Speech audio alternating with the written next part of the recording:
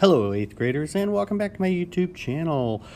Today we're going to talk about systems of inequalities, linear inequalities. Now of course when you're dealing with an inequality, say like graphing this 2x minus 3y is less than 12 here, there's a couple ways you could attack this. One of them of course is to simply express this inequality in slope-intercept form, which would involve isolating or solving, if you will, for y. So I could subtract 2x. Now remember, if you're doing it this way, when you go to divide by a negative value, you're going to need to flip over this symbol of inequality. So this winds up becoming greater, not less than. And so I would have y is greater than. And here's another thing you got to remember. You have to divide these, but then you also have to divide the minus 2x by the minus 3, you see. So 12 divided by negative 3, of course, is negative 4. And negative 2x divided by negative 3 becomes plus, and it's going to be 2/3 x. Now, in slope-intercept form, you might be more familiar with seeing it look like this, 2/3 x minus 4. So when I go to graph that, I can simply find that y-intercept there at negative 4. And it's a slope of positive 2/3, so I can go up 2 and over 3, like so. Because, that's that slope right here that I'm highlighting. Yeah, that's 2/3. So again, on the graph, I just go up 2 over 3. Okay, so, and now that I have that, I'm going to draw a line, but except I'm actually going to make it a dashed line.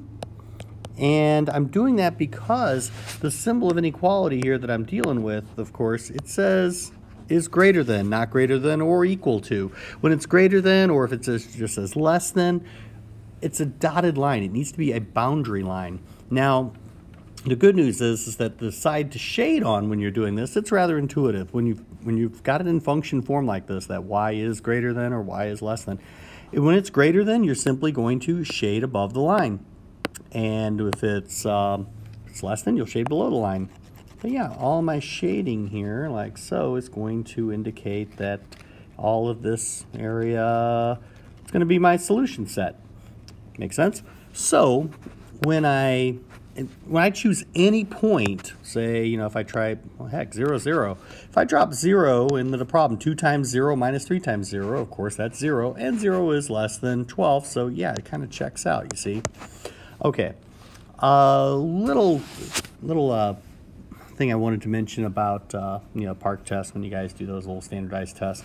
One thing they'll do with systems of equations, they'll throw in things like this, asking you to I'll just simply mark whether it's no solution, one solution, infinitely many solutions. I will tell you right now, just a little spoiler alert.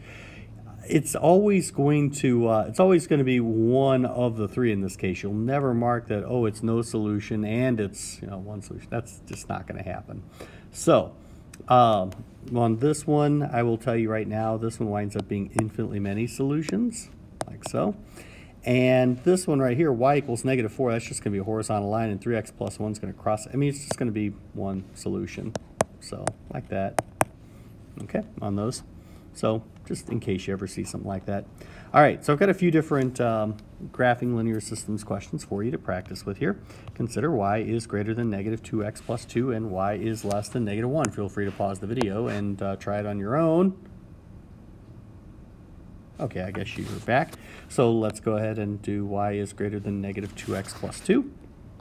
Again, y-intercept is positive 2, slope is negative 2, so I can go down 2 over 1. Remember, slope is always expressed as a rational, rise over run. When it's negative, it just means it's falling.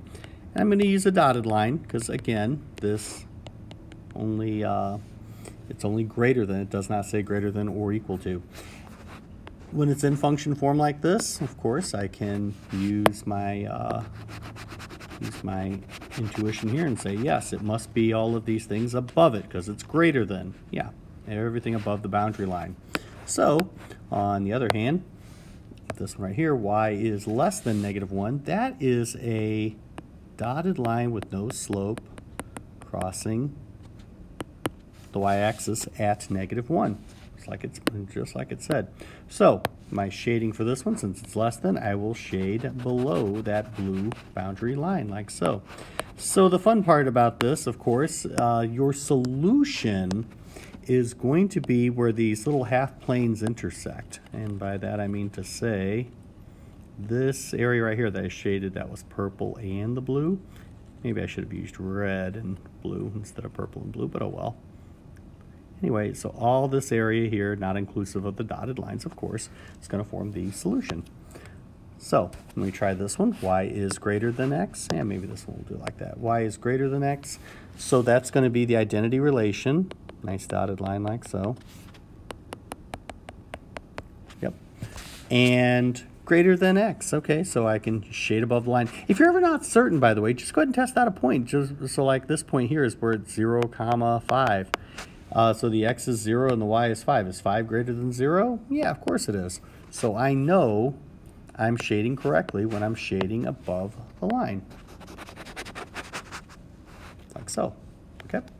And then, and for x is less than 1, that's going to be a vertical line. Again, it's dotted, but it's less than 1. So of course on the x-axis, all the values less than 1 will be off to the left, like so. And the solution set, of course, is going to be this region. Here, I did it in purple this time. That got double shaded, darker region, if you will. That's going to be where you'll find ordered pairs that work for both of those inequalities. I want you to complete through exercises 155 through 159 using these skills that I've taught you today. And I will see you tomorrow in class. Be good for your parents and be sure to subscribe to my YouTube channel.